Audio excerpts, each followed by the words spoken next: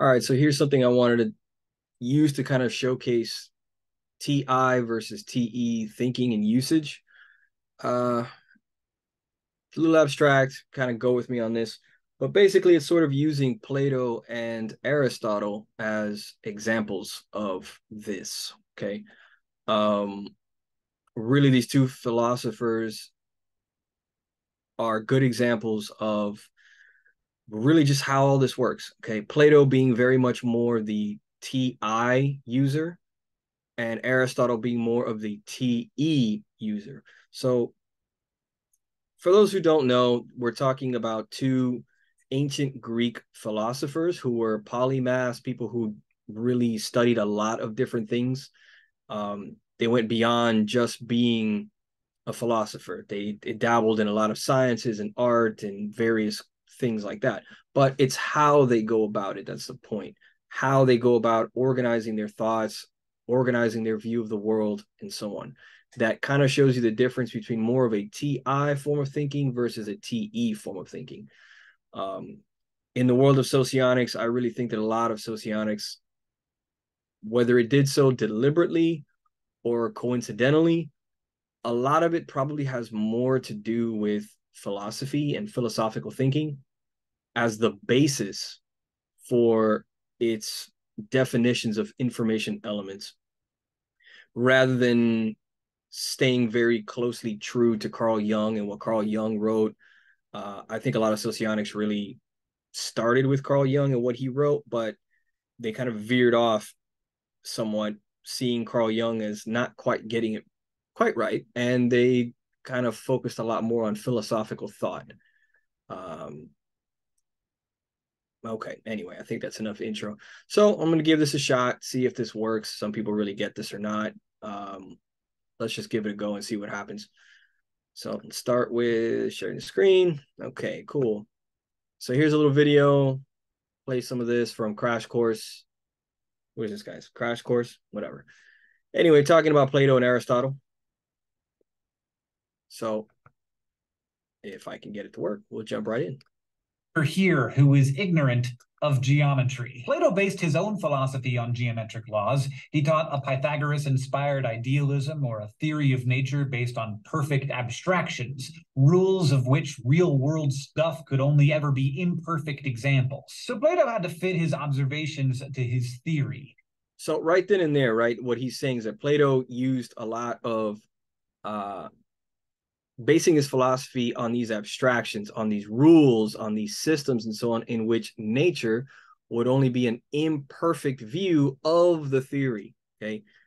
This is the TI form of it. This is following creating a theory, a structure that is elegant in its design, kind of mathematically perfect. Everything goes here, here, here, and there, and when we observe nature, nature is this imperfect representation that we're trying to sort of fit into our structure, fit into our overall view of everything, right?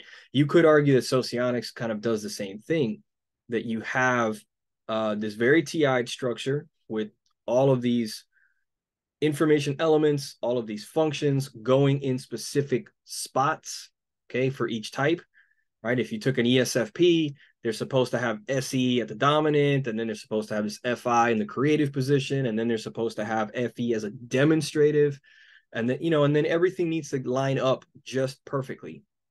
And then based on that perfect lineup, that's going to determine how well they get along or not get along with certain other types. It's all based on this abstract, very symmetrically beautiful model. But do we really always see that in reality? It's a big question mark. Okay. So Plato is doing more of this TIing sort of stuff. That idealism is one of the reasons people think of Plato as more of a philosopher than a scientist. Plato built on the work of the pre-Socratic schools, but he developed a more complete way of looking at the natural world than they did. And his students took off in search of solutions, even as they changed his underlying theory. The only Greek who wrote more philosophy than Plato was Plato's own star student and rival, Aristotle. Compared to Plato's idealistic abstractions, Aristotle's philosophy makes more common sense. His ideas are based on empirical evidence. He observed the world and then came up with a theory that explained it. This order of operations is at the heart of modern scientific practices. Aristotle was from Macedonia in the north of Greece, but he studied at Plato's academy in Athens for 20 years until Plato died. Afterward, Aristotle took a lucrative gig. King Philip II of Macedonia hired him as tutor to his son, Alexander. And you know this particular Alexander. He decided to conquer the entire Earth. Before age 30, he ruthlessly conquered much of Asia, Africa, and Europe, ruling over more area than anybody until Genghis Khan. Aristotle's influence on Alexander the Great reminds us that science is always social. From the very beginning, scientists have served bad, heartless dudes. Aristotle, a man who literally wrote the book Ethics, pushed his most famous pupil to invade Persia, kill barbarians, and become a brutal warlord. After Alexander died young, Aristotle went back to Athens to start his own school, the Lyceum. The Lyceum was pretty different from Plato's academy. Because Aristotle liked plants and liked to walk and talk, his school wasn't in a building, but a grove of trees outside the city. And his school was called the peripatetic, meaning walkie, and thus informal, not like the academy. It was during the Lyceum years that Aristotle probably wrote many of his most famous works, including Metaphysics, On the Heavens, On the Soul, which is actually an amazing book of proto-biology meets psychology, and his school's highly influential set of textbooks on natural philosophy called Physics. How did Aristotle answer our big questions about physics, such as what was stuff and where are we? He posited a complete system joining the elements and the heavens. This became the basis for European thought about the physical world for 2,000 years. Let's compare Aristotle's system to his mentor Plato's in this episode's Thought Bubble. For Plato, the cosmos was perfect. It had perfect rules that could be studied, and all cosmic stuff was made up of atoms that were perfectly geometric, Platonic solids, each creating one element. Tetrahedrons of fire, cubes of earth, octahedrons of air, icosahedrons of water, and dodecahedrons as the shape of the whole universe, like a giant celestial set of D&D dice. Plato's theory of the heavens stated that the wandering stars, that is the planets, followed a path of uniform circular motion. You see, the wandering stars must move in perfect circles since the cosmos is orderly. But this one is moving backwards. Plato's students could see that Mars, for one, seemed to jump backwards, showing retrograde motion. Plato didn't really have an explanation. European astronomers would spend the next 2,000 years meticulously trying to solve this problem, and they would end up learning a lot in the process. How did Aristotle build on Plato's system? Aristotle's cosmology was abstract too, but he attempted to make sense of observations about the world. He crossed those same four elements, plus a new anti-void called the ether, with four physical sensations, hot and cold, dry and wet, and used these to explain everything. Earth was the heaviest element, so it was the center of the cosmos. Water was lighter than Earth, so oceans rested on top of the Earth. So far, so good. Air's natural state is above water. That also checks out. Fire is on top of air, which is a little weird, but it does go up, I guess. And way out past these four terrestrial spheres, out past the moon, spun the stars, acting according to their nature as ethereal or perfect circle-moving objects. And nowhere, anywhere in this theory was a void.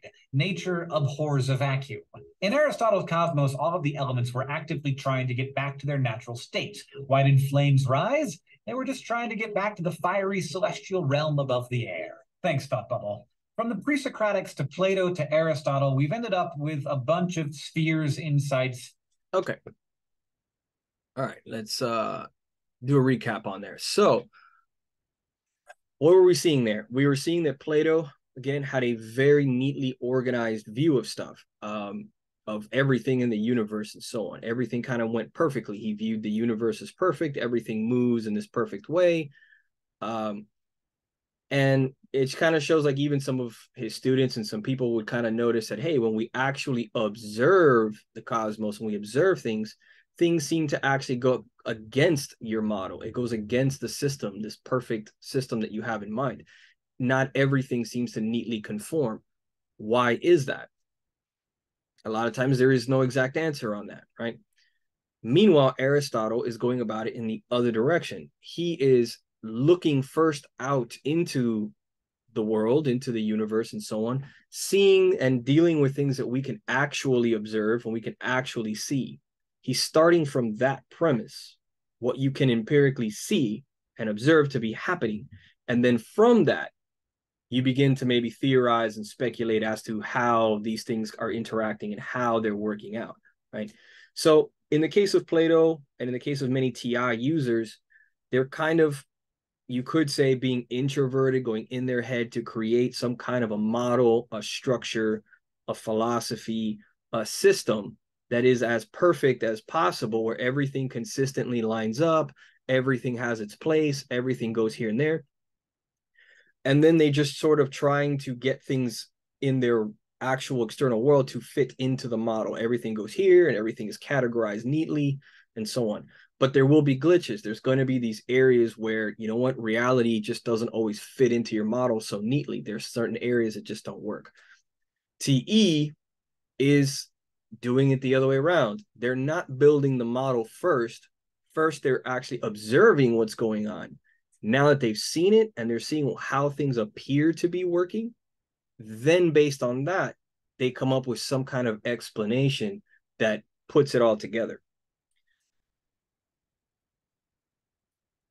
One can be seemingly more static in the TI model. You've already built it, it's been created, and you're just trying to fit things in as best you can. The other seems like you have no structure quite yet done, but rather you're observing things, and as you're seeing stuff, you're generating ideas on what that could be and why, and then you're kind of like updating your system, kind of going, oh, I think it's actually because of this. Well, it turns out since we saw that, well, then maybe it's because of this reason. So let's now put that there, and maybe we'll kind of erase something else and put it here. And so you can see how TI looks more static and complete already, whereas TE looks less complete and is more continuously sort of updating based on observation, on empirical information that you're taking on, right? This is why some people can sometimes look at TI as this introverted form of thinking, in my own head sort of thinking, versus TE, where you're doing more of this, I'm observing the outside world first and gaining external information first, then trying to reason out what is working and what is not working. Okay, that's one way you can kind of look at all this stuff.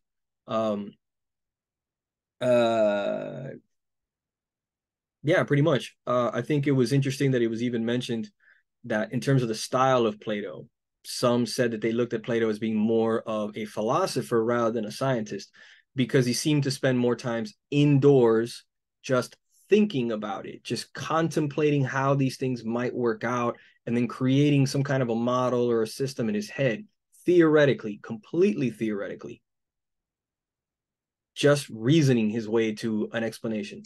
Whereas Aristotle was outside, walking around, observing nature itself directly and seeing what it does, not forming any thoughts yet, just observing it, see what it does, marking down what seems to be happening. And then after that, you're coming to some kind of a conclusion. You're coming to some kind of explanation as to why you're seeing what you're seeing, right?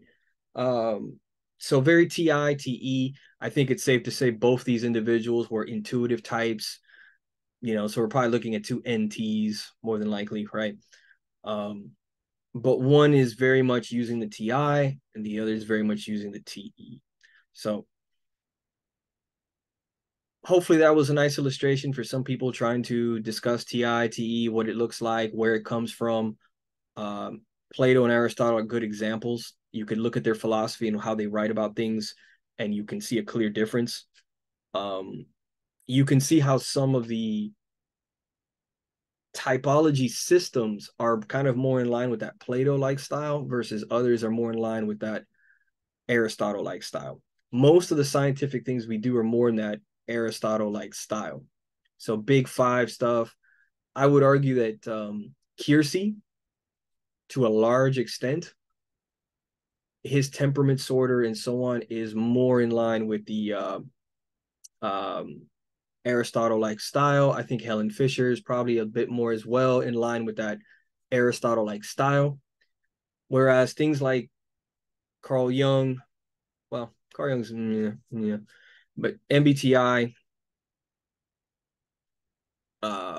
some of the ways in which modern day Carl Jungian approaches do things. Socionics most definitely is much more in a Plato-like style, very TI, very much here's a model where everything's consistently in all these places and so on. Okay. Um, Whatever, you get the point. I think you can see the pros and cons. TI, the con, of course, is sometimes you have this nice little system, but it doesn't always adhere well to what we actually see. So TI systems like Socionics require people to really go out into the world and observe things and see, are we really seeing what the model says we're supposed to be seeing? Is everything slotted and fitting in right, or is it not? More TE systems can be a little too loose, and that you're seeing a lot of stuff, but are you really predicting very well what's going to happen? Can you put it in a nice, clean package that we can easily understand, some kind of a structure we can understand? That's where the TE starts to fall short a little bit. All right. So I think that's pretty much about it. That was just something I wanted to throw out there. As always, let me know what you think. Like, subscribe, leave your comments, and what you think with Aristotle and Plato, because they're rather interesting, fun philosophers to cover. They're some of my favorites. So, anyway, so until the next time.